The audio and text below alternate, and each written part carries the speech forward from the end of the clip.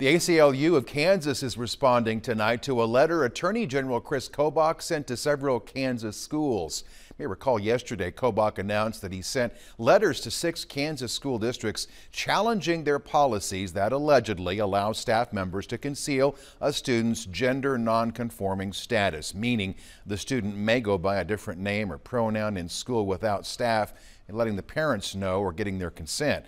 Kobach believes parents should know and have a chance to be involved in that aspect, and he claims the districts are violating parental rights.